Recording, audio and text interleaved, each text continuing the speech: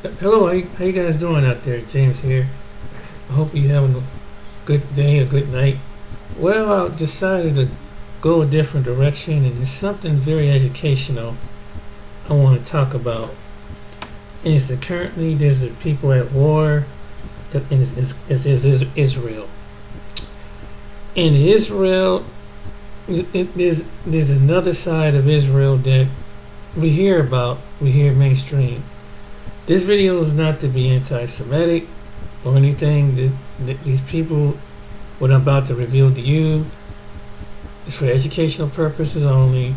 That's their opinion, and I'm gonna give you my opinion after reading this educational fact about Jewish people. Educational purposes only.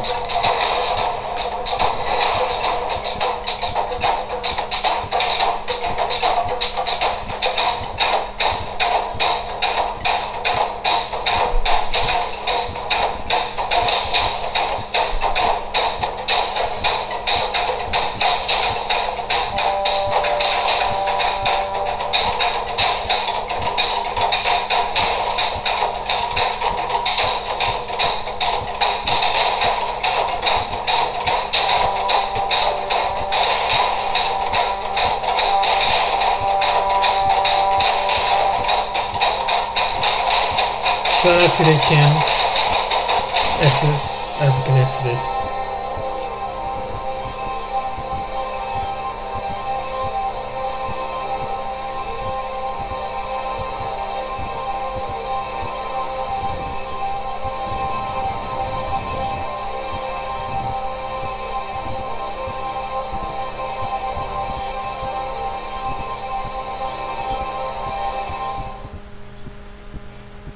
So tell us about like the she and she runs it, because in the last few years, right, especially in 2020, like there's been a conversation around like ally. Greetings, family. Welcome to the African Exodus Show. I'm your host, Tony Cherie, here to you with a new video. Before we get started with today's show, just as a reminder, if you would like to add yourself to my Telegram group, that's the best way to get notifications anytime that I post a new video.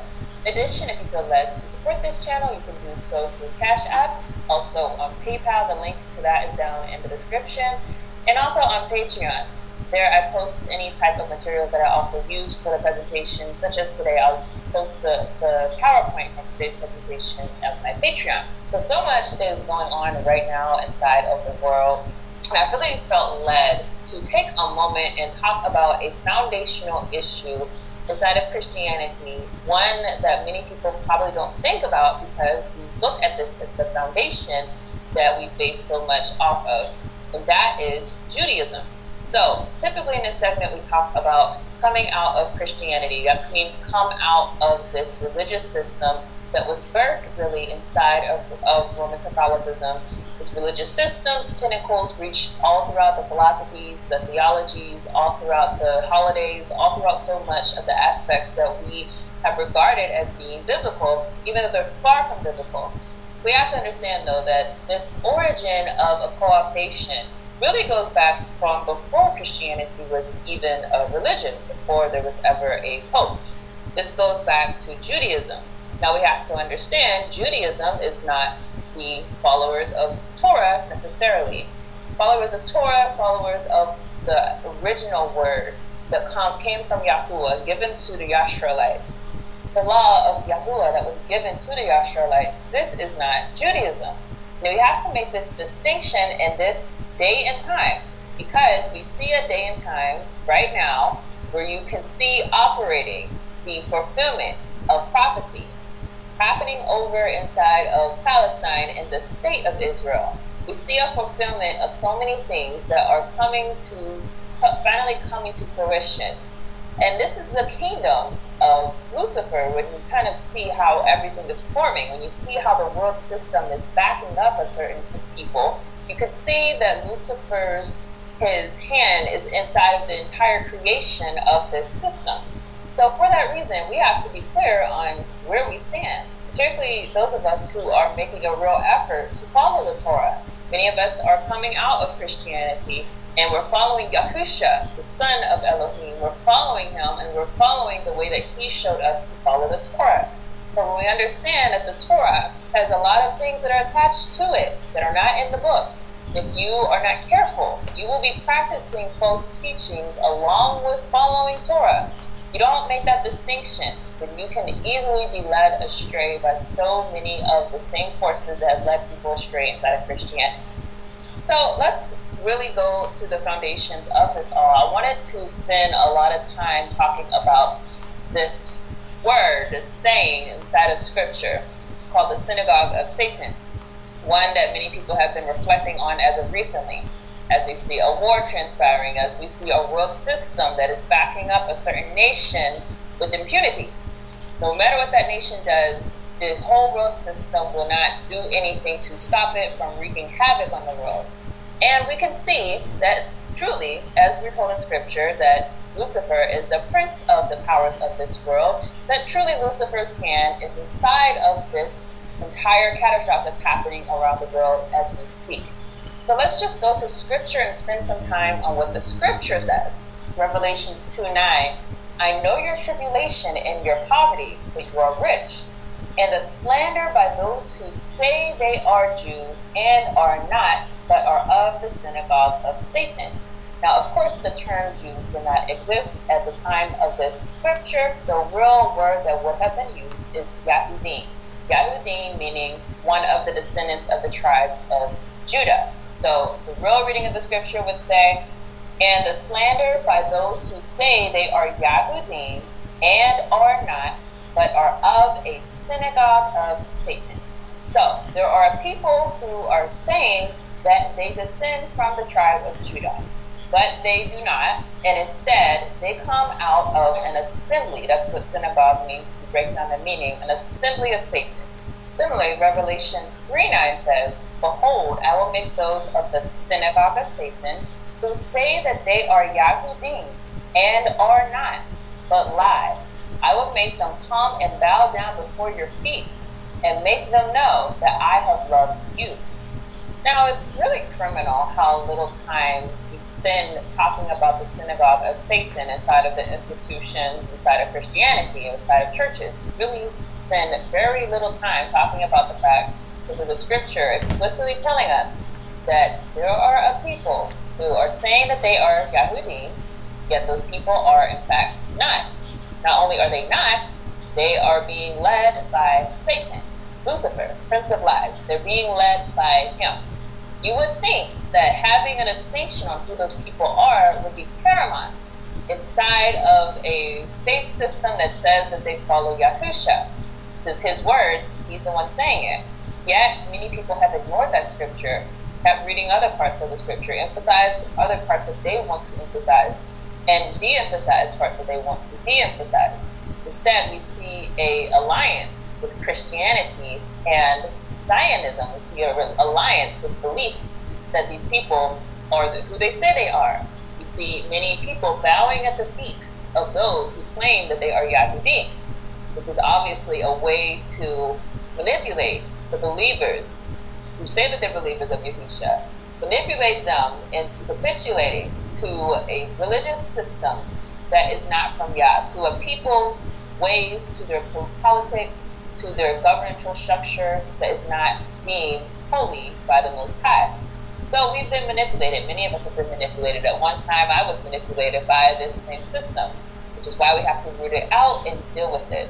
Now, I want to deal more with the history today, not so much deal with the implications of the Scripture. I want us to kind of start to sift through history. When did this institution begin? We will make the logical explanation, obviously, that the system has not ended. So when did it begin? It had to have begun, obviously, during the exile of Yahudim out of the Holy Land. So we know this, by the way, because of Scripture giving us details of there being a separation between the Levites, who were the original priesthood, and another people. So let's actually go to Yahusha himself, when he says inside of Luke 10. Yahusha replied and said, a man was going down from Jerusalem to Jericho, and he encountered robbers, and they stripped him and beat him, and went away, leaving him half dead. And by coincidence, a priest was going down on that road, and when he saw him, he passed by on the other side. Likewise, a Levite also, when he came to the place and saw him, passed by on the other side. Now, something that might not have stood out to you before is the fact that there's a distinction being made between a priest and a Levite. Of course, if you know the scriptures, the Old Testament or the Torah, you know that the Levites were the priesthood.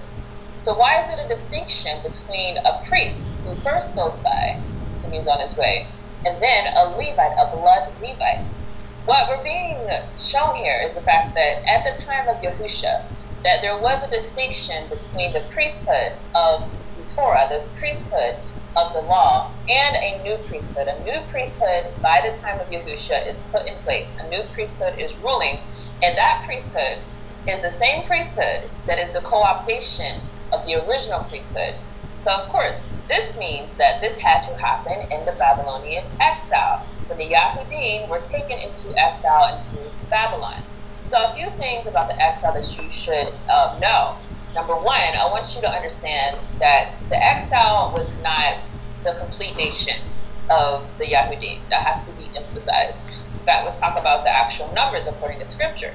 So according to 2 Kings 24:12-16, it says, "Then he led into exile all the people of Jerusalem and all the commanders and all the valiant warriors, 10,000 exiles and all the craftsmen and the smiths. None were left except the poorest of the land." So this is the initial exile. What we're told in this scripture is that 10,000 exiles were taken to Babylon.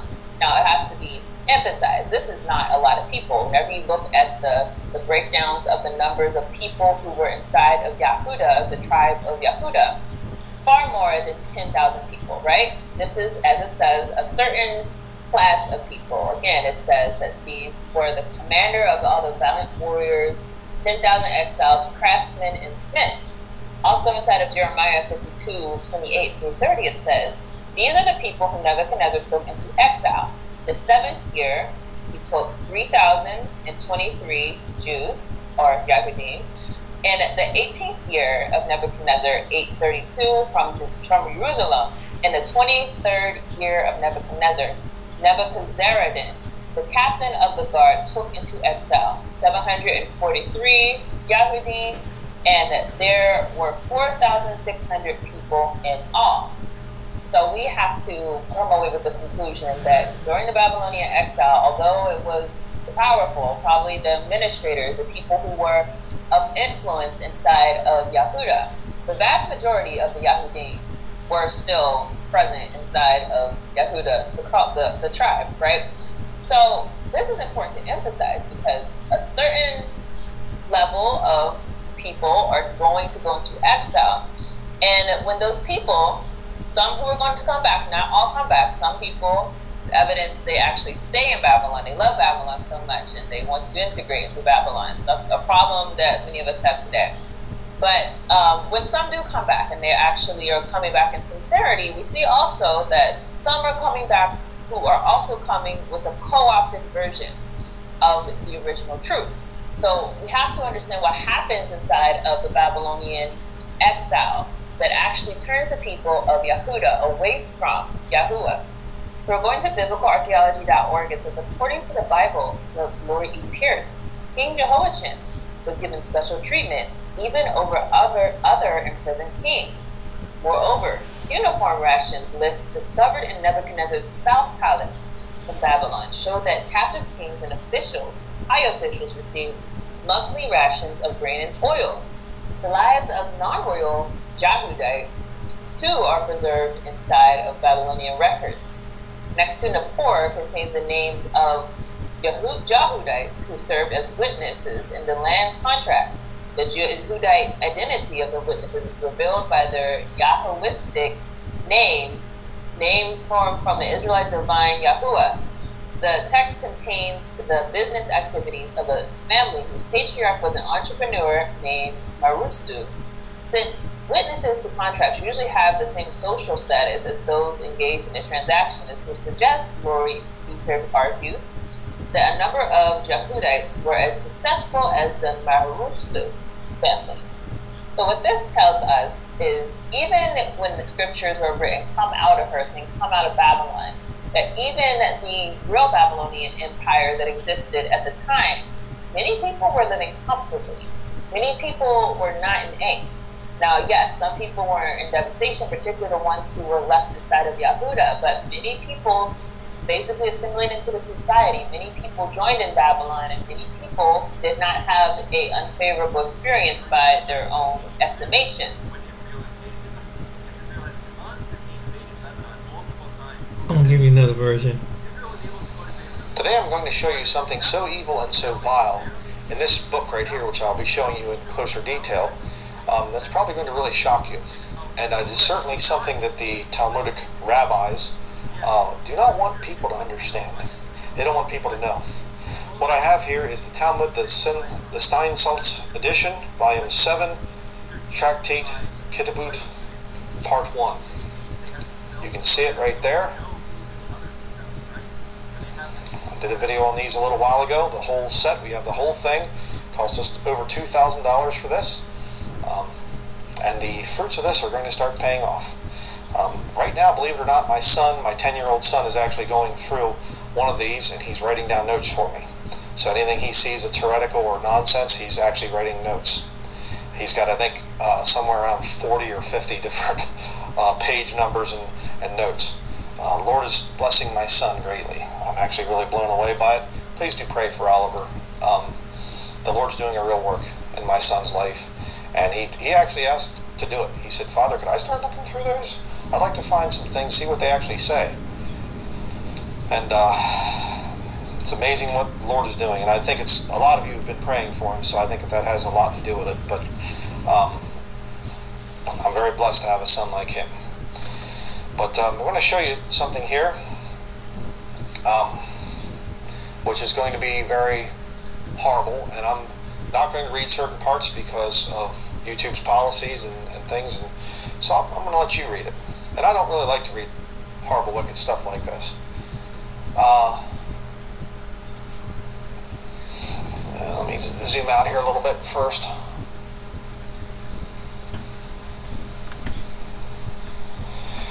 Okay.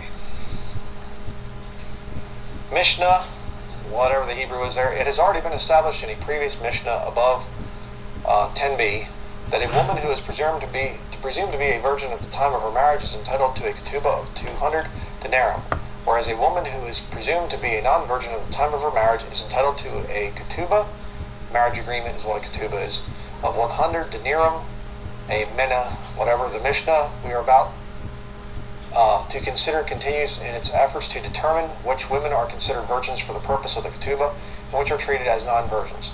If a grown-up man has intercourse with a less than 3 years old,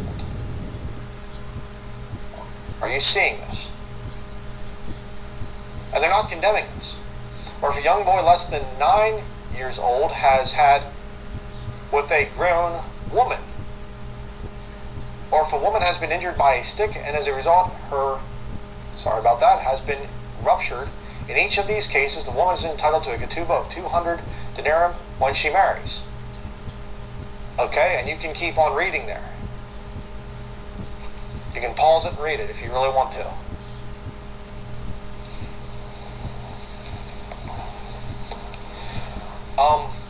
Now I take great issue with that. My son, which I mentioned earlier, is 10 years old. And according to this Satanism right here, a woman, a Jewish woman, could have a relationship with my 10-year-old. And if I was a Jew, hey, that 3-year-old girl over there, she's really hot. Excuse me? And this is what these Jews at the Torah Institutes are learning. I'm going to go learn the Talmud. I mean, maybe they're not all learning the Talmud and things, but a lot of them do. It takes 7 years to go through this garbage. I wonder what kind of horrible things go on in these families, between these families, when their holy book right here that they deny the Word of God to uplift this. And this holy book says, 3-year-old girl. If you're a man, you're a woman, 10-year-old, or a 9-year-old, 9-year-old boy. Oh, well, that's just conspiracy stuff. That's been debunked. We've fact-checked it, and it's not true. I just showed it to you. Overhead camera just showed you the page and the quotes right here. So that's why they're so evil. That's why they're so bad. Are they? Absolutely. Yeah. But let me give you a verse of scripture. 1 Timothy chapter 1, verse 15. This is a faithful saying and worthy of all acceptation that Christ Jesus came into the world to save sinners, of whom I am chief. Jump up 2 verses to verse 13. Who was before a blasphemer and a persecutor and injurious, but I obtained mercy because I did it ignorantly in unbelief. Did you know that Jesus Christ died for sinners? Did you know that Paul said that he was the chiefest of sinners? Paul was a Jew. Okay, read Romans chapter 11. Of the tribe of Benjamin.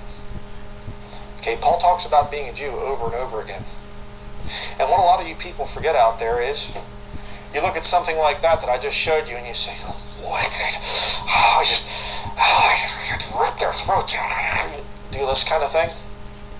You forget the message of the scriptures, that Jesus Christ came to his own and his own received him not. Well, you say, then they're done. No, because Paul wasn't done. Saul, Saul, why persecutest thou me? Who art thou, Lord? I am Jesus, whom thou persecutest. Oh, but sorry, Saul, because you're those wicked Jews, those evil, horrible, Talmudic Jews. And a lot of these traditions, they go back, by the way, into the BC years, before Christ. That's what BC means. It's not BCE, before the Common Era, before the Common Error with the whole system. No, it's before Christ. And AD, Anno Domini, in the year of our Lord. That's the way it's supposed to be. Jesus Christ is God. God manifested in the flesh. I've proved it for years and years. It's what the King James Bible teaches. And you wicked Jews out there, you qualify to be saved. Your sin qualifies you. It is a faithful saying, worthy of all acceptation. Gentiles and Jews. Doesn't matter where you're from. If you're a sinner, a wicked, filthy, Talmud observing Jew, you can be saved. Jesus shed his blood on the cross to pay for your sins. He can wash them all away. If you accept him, he can make you a new creature. Saul was a Christian murdering Jew, hunted Christians down, hailing men and women, committed them to prison. He watched them die. Probably, well, I know he enjoyed it. He watched Stephen. Acts chapter 7, Acts chapter 8 goes into, and he watched Stephen die, watched him be stoned to death. They laid their coats down at Saul's feet, and Saul's just standing over there going, I've got another one. Yeah, look at that. Boy, they hit him good on that one. Boy, yeah, I heard the skull crashed. Yeah, he's done now. Lays there, and there's just a pool of blood coming out of Stephen's head. Alright, back to work. Time to go kill some more. God saved him. Are the Jews doing some things that are really wicked right now? Yes, they are. Should you get upset about it as a Christian? Yes, you should. Should you expose their sin? Yes. God is no respecter of persons. You shouldn't be either. I shouldn't be. Raise up your voice like a trumpet and show my people their sins. Spare not. I'm not sparing any of you wicked Jews out there. You need Jesus. He's your only hope. And you Christians out there that get such an attitude against these Jewish people, to the point where you just want to see them killed and slaughtered in large numbers and whatever else, and you lose your mercy, you're forgetting the message of the New Testament, the gospel of the Lord Jesus Christ. Don't forget it. The vilest offender that truly believes that moment from Jesus, a pardon receives. Like the old hymn says. Oh, unless you don't believe that. Jesus only died for the Gentile Christians, huh? And a few Jews in the early part of the first century there. But these Jews of today, they're just wicked. They're just horrible, Talmudic, satanic synagogue of Satan. Who was before a persecutor, blasphemer, injurious, whatever else.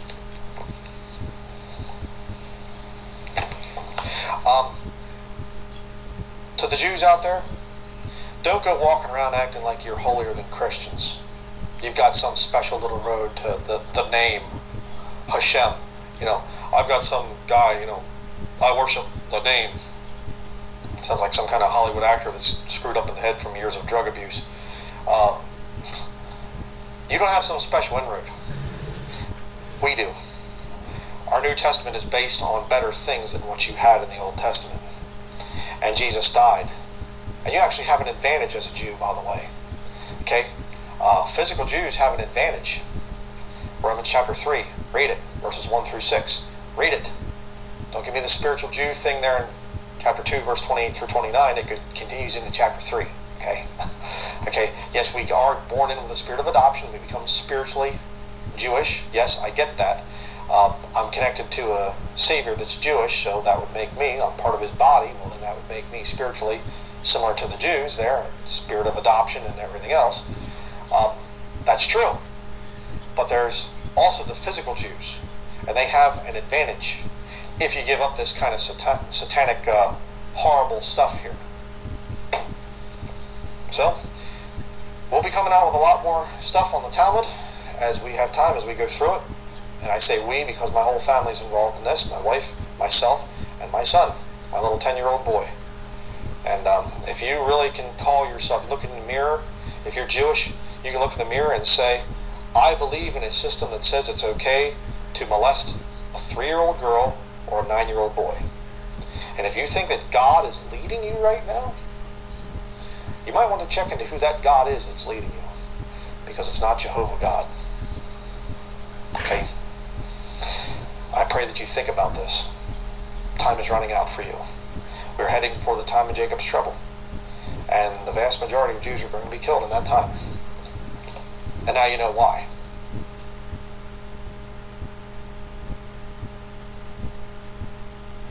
I've got to share this. Your car insurance company does not want you to know about this, but there is a free savings tool that can help. You can convert to Judaism. You can't convert to a blood family. You cannot convert to a race. Judaism is a religion. That's all it is. Judaism is a religion. That's all it is. Judaism is a religion. That's all it is. Jewish identities have evolved in different directions, and that's what's causing the confusion today. A little history is in order. History of Zionism in Israel. They call themselves the Jewish state. What exactly is a Jewish state? Now, normally, the way states are created, the way people are created, let's say this country, United States of America, we were here in the colonies, and we wanted to break off from the British, and those people who were here became the citizens of the United States. But that's clearly not what happened in Israel. In Israel, you're talking about a case, a strange case, a historical anomaly, where the people had to come into a land. The people existed before the land. Now, you have nationalities without lands, let's say the Kurds, for example. But there you're talking about people who according to the Zionists, existed first, and then they came into some land. And somehow that land became the Jewish state. Moshe Gesson describes one of two Jewish states created in the world. The Jewish state that you know about is Israel. The one you probably haven't heard of, the one that Gesson writes about, is called Birobidzhan. It was created after the Bolshevik Revolution as a Jewish autonomous region. Jews who moved there had hoped to create a place of safety where Jewish culture and the Yiddish language could thrive. That's not how it worked out. The history of Birobidzhan is told in Gesson's new book, Where the Jews Aren't.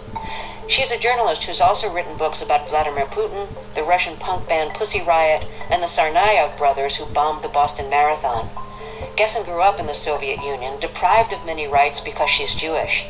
She emigrated with her family to the U.S. in 1981 when she was 14. As a journalist, she returned to Moscow, but she had to flee a second time to avoid a law that would have enabled the government to take away her adopted son because she's a lesbian. Masha Gessen, welcome back to Fresh Air. So just give us the basic outline of what was Birobidzhan.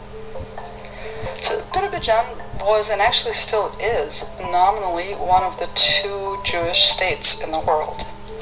The other one obviously being Israel. But Birobidzhan was formed earlier. It was part of a Soviet experiment.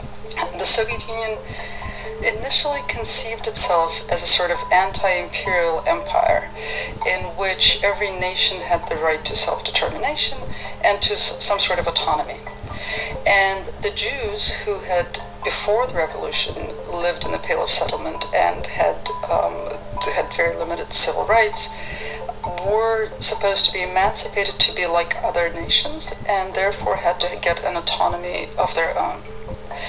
And so from the Soviet point of view, it was an attempt to make Jews like other ethnic groups living in the Soviet Union. And so they're granted a piece of land on the Soviet-Chinese border, an impossible sort of piece of land to inhabit and to cultivate. But tens of thousands of Jews moved there at certain times before World War II and then after World War II. How did Zionism start? The Zionists created Zionism in order to solve a problem. What was the problem? Common Currency says the problem was anti-Semitism. But that's not true. The Zionists did believe that Zionism would end anti-Semitism, not because, like you'll hear people today say, well, the Zionists wanted the Jews to have an army so they can defend themselves. You will not find such an idea anywhere in early Zionist writings, anywhere. That was political propaganda that developed much, much later. In fact, Max Nordau, Herzl's lieutenant, said that it is not true. He made a protest against those people that think, in those days, that the purpose of Zionism was a response to anti-Semitism. And I quote, I have him right here. It is not correct to say that Zionism is a gesture of truculence or an act of desperation against anti-Semitism. The effect of anti-Semitism was only to force them to reflect upon their relation to the nations of the world. And that reflection led them to conclusions which would endure in their minds and hearts even if anti-Semitism were to disappear completely. Anti-Semitism taught the Zionists something about themselves. That even without anti-Semitism, if anti-Semitism would disappear off the face of the earth, they would still have created Zionism. Anti-Semitism taught them something that wanted them to become Zionists. It taught them about a problem in the Jewish people. Anti-Semitism was not the problem in and of itself. What was? Well, we spoke before about anti-Semites. Which anti-Semite do you think said the following? The Jewish people are a very nasty people. Its neighbors hate it, and they're right. Its end will be a Bartholomew night. They'll all be massacred. Now, Holocaust deniers are bad, but a Holocaust justifier is worse. The Jewish people is a very nasty people. Its neighbors hate it, and they're right. Its end will be a Bartholomew night. Vladimir Jabotinsky. If the tables were turned, another one says, and others were like the Jews, wouldn't we have good cause to hate them as well? Yosef Chaim Brenner, another one of the original Zionists. How about this one? Those loathsome Jews are vomited out by any healthy collective and state, not because they're Jews, but because of their Jewish repulsiveness. Uri Tzvi Greenberg, another one of the early Zionists. The Zionists were secular Jews who absorbed the attitudes of the anti-Semites and looked at the Jews themselves with the same disgust and loathing that the anti-Semites did. I'm going to give you two quotes said by two different people. Take a guess who said them. They're almost the same. Quote number one. The Jews describe the religious Jews. Sterile Jewish masses living parasitically off the body of an alien economic body. I know it's a little redundant, but you gotta bear with the guy. Quote number two. Never nomad, but only and always a parasite in the body of other peoples. Also about the Jews. Who do you think said these things? Well, quote number 2 was Adolf Hitler, Mein Kampf, chapter 11. Quote number 1 was David Ben-Gurion, Mimamad La'am, page 269. Do you know that Judicial Watch is one of the most widely supported public policy groups in the country? And there's a lesson there, isn't there? 269. The Zionists' problem was that they learned from the anti-Semites how disgusting the Jews were. And the reason the Jews were disgusting was because they looked like me, and they acted like me. And they blamed me, the religious Jews, for anti-Semitism. What did they hate about us? I'll come back to what Gilad said.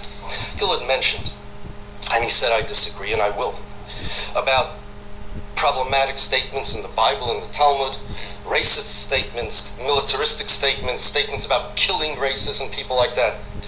I'll tell you something about the Talmud and the Bible. Everyone knows that Orthodox Jews don't merely follow the Bible, we also follow the Talmud, but not only the Talmud, it's the entire body of rabbinic literature. Here's how this works. The verses of the Bible and the pages in the Talmud are kind of like ingredients in a recipe. Taking a statement out of the Bible and saying, well, God told Joshua to kill the inhabitants of Canaan is kind of like saying, look at this recipe, it has vinegar in it, and guessing from the ingredient what the final outcome will be. The verses in the Bible and the pages of the Talmud are ingredients. The oral law is, to us, a instruction, how to put the ingredients together, how to cook them. And different rabbis are better skilled at it than others. Some come out with the most beautiful culinary masterpieces, and some just can bake a, Betty Crocker cake. Duncan Hines. So there are different levels of rabbis, different levels of creativity. But the oral Torah to us, our Torah, is basically a method of taking the Bible and taking the Talmud and coming out with a final recipe. What's the final recipe? Well, we have those verses that Gilad referred to. We also have a verse where God told King David that he's disqualified from building our temple because he was a warrior. We have verses in the Talmud that say when the Jews are in exile, we are not allowed to wage wars against the nations, even when the nations attack us. We're supposed to run, and we did run. And the Zionists hated us for this. They hated us for not being militaristic. They hated us for not being like them. They hated us for being meek, and they hated us for running, and they hated us for not defending ourselves. We will not. Throughout our exile, God said to us, that's part of your punishment and part of the way we keep you safe. You do not wage war. You do not kill other people. Collectively, you don't. There's one exception. One exception. If anybody dares attack our religion, not us, you attack us, we'll run. You attack our religion, you try to get us to convert, then, in horror, will we rise up against our enemies, not as warriors, not as attackers, but with the same emotion that even the most pacifist mother would have. When a band of kidnappers come to take away her children, she'll grab a kitchen knife if necessary, and with no regard for her personal safety, she will attack. With that same emotion, with love for our God and our religion, without any regard for our safety, we will rise up like a lioness to protect what is most valuable to us and what we love the most in the world. And if God wants us to die like that mother, it's not our safety that we were worried about. We were trained to do that. The Zionists created Zionism to extinguish Jewishness from the Jew. They wanted a militaristic Jew. They were ashamed of the way the Jews acted. They were ashamed in the face of the anti-Semites and in the face of the world. They thought that the reason the anti-Semites hate the Jews is because they act like we do. Jews were not interested in culture or art, they were interested in Torah. There was no such thing as Jewish art, there's no such thing as Jewish sports. You go through the whole Talmud, you won't find any reference to sports, and I'll tell you something about the language Yiddish. In Yiddish, there are no idioms that make reference to military expressions or physical strength expression. In English, we say a guy, he hit below the belt, he's behind the 8 ball, oh, he hit a home run. In Yiddish, Yankee slaughtered the Mets. You will not find any such idioms in Yiddish, because Yiddish is a reflection of our lifestyle, not our culture. There's no culture. We had our values. The Zionists hated our values, and they were ashamed of it. So they created Zionism to destroy our values. How did they want to destroy our values? Here's what they did. In the day that the Zionists came about, the early days of Zionism, nationalism was sweeping throughout Europe. They took nationalism and said, you know what? Everybody's becoming a nation, and it's so great for them. Let's become a nation too. And if we become a nation, guess what's going to be? We won't look at ourselves as a religion, we'll look at ourselves as a nation. For example, let's say I wanted to tell the Christians that they shouldn't practice Christianity anymore. Well, I could try to convince them not to practice Christianity, and the Zionists wanted the Jews not to practice and believe in Judaism. But that probably won't work. So what I'll do instead is this. I'll tell all the Christians that Christianity is not a religion, it's really a baseball team. Jesus was the manager, and all the Gospels were all-stars. And this crazy idea that Christianity is a religion was made up by priests and stuff in exile because they got messed up in the head. But really, Christianity is a baseball team. I'm going to get a stadium, and I'm going to make uniforms, pinstripes that says Christians over it. I'm going to get them bats and balls to play so they can play in the Major League of Nations. And I'm going to convince them that if you really want to be a good Christian, learn how to play ball. Forget about this religious stuff. Learn how to play ball. That's what the Zionists did, except instead of a baseball team, they went to try to convince the Jews that the Jewish people are a nation, like France and like Spain. We'll get a land, that's Israel, that's our stadium. We'll get baseball bats and balls, we'll create a language. They sat down to create a language because nations need languages. They sat down to create a language because nations need languages. They sat down to create a language. They sat down to create a language. They sat down to create a language. And for a few years, very briefly, the official language of this region was Yiddish. So it's probably the only Yiddish-speaking state that has ever existed. And, you know, I think some of the attraction of the idea of Birobidzhan to Soviet Jews was that it would be a place where Yiddish would be the language, because, as you say, Hebrew was the language in Israel, and there was a lot of fear that Yiddish was dying out, and that fear has been absolutely proven to be true. Yiddish is hardly a functioning language in the world anymore. So that was also really appealing. Oh, absolutely. And Yiddish, you know, it's fascinating what's happened to Yiddish over the course of the 20th century, and obviously the fact that 6 million Jews, many of whom were Yiddish speaking, were killed in the Holocaust contributed to the death of the language. So it's not at the time that people were discussing Birobidzhan and the threat to Yiddish, that nobody could have conceived of that. And that's that's another thing that interested me in the story of Birobidzhan, was that this whole discussion was happening on the eve of a catastrophe that no one could have imagined.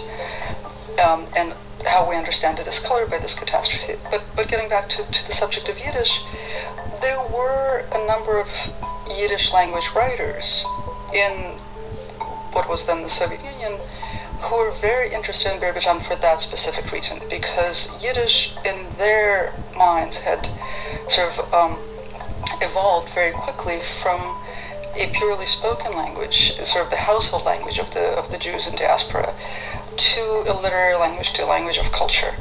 And it was, at the time, it was a very progressive movement, and there was a lot of interesting experimentation happening in Yiddish literature, precisely because it was such a revolutionary act to start writing and creating literature in a language that had been perceived as sort of the language of the household. I mean, my own great-grandmother always referred to Yiddish as the jargon.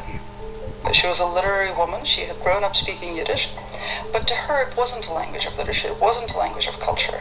So that idea in itself was it sort of was synergetic with the whole pathos of the Bolshevik Revolution, and this idea of creating culture out of things that had been disregarded before.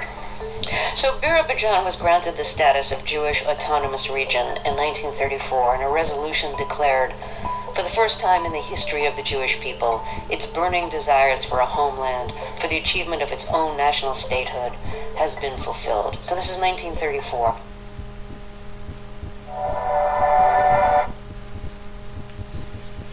I'm gonna go ahead and cut it. I'm gonna chime on in. It's kind of fun. It's kind of strange because here, when you look at the studies, Hebrew. I think the first language in the ancient land was Aramaic, and then the surrounding regions with Arabia, Arab, Greek, and Hebrew. And Yiddish was not one of the languages that was even spoken during their time. So how did it become?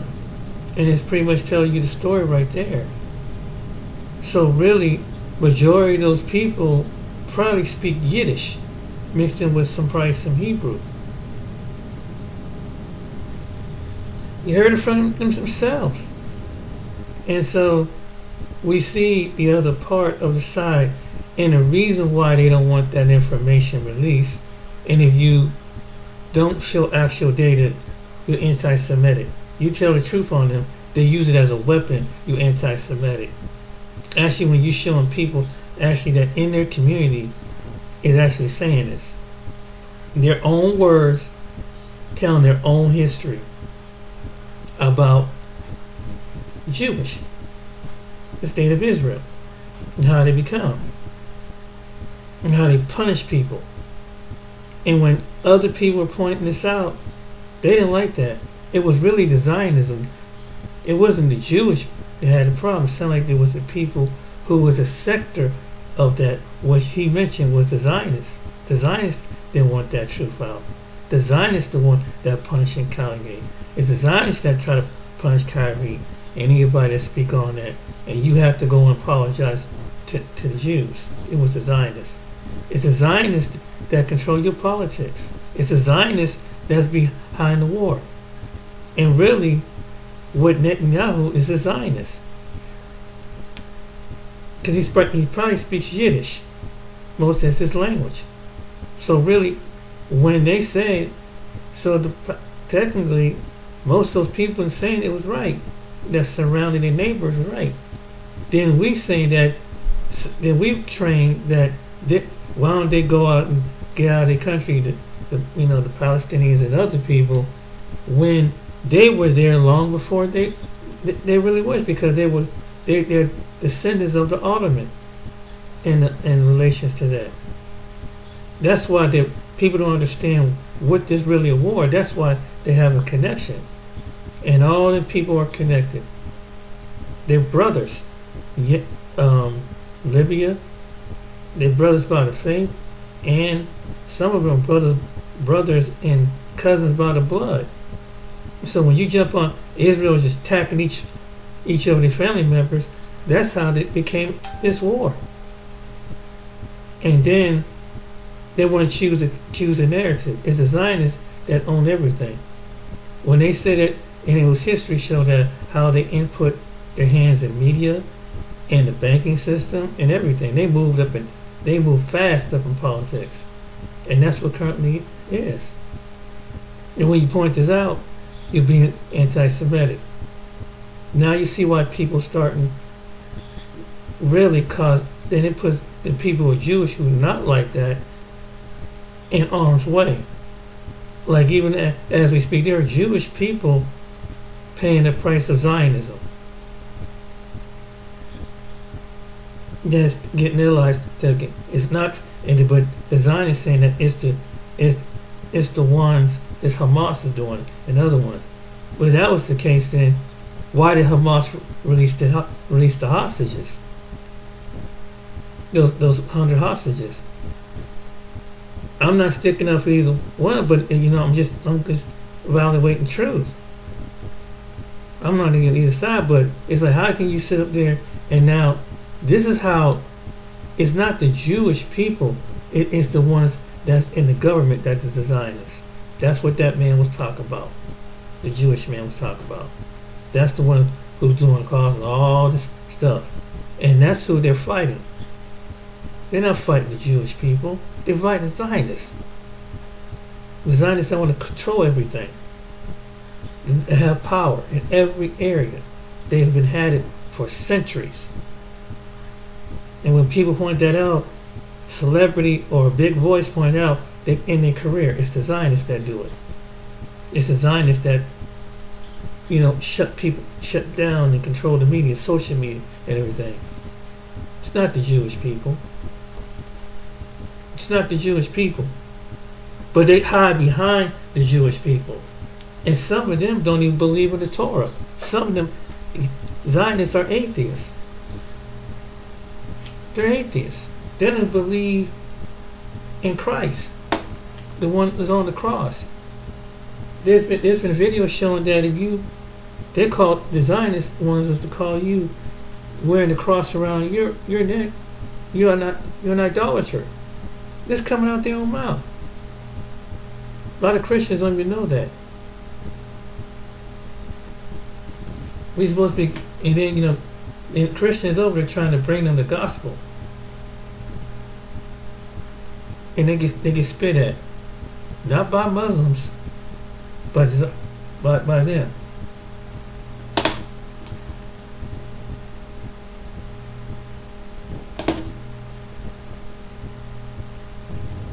But yet, we're supposed to be one. And then, it's led to believe that they told the whole world that they're the chosen ones. That they was the Israel that, and so they control the images when they telling the story of the Bible. The Zionists even do control that. That's why they want to show the images that the actual people that's in the Bible, what they look like. They want to control the images when they tell them the story.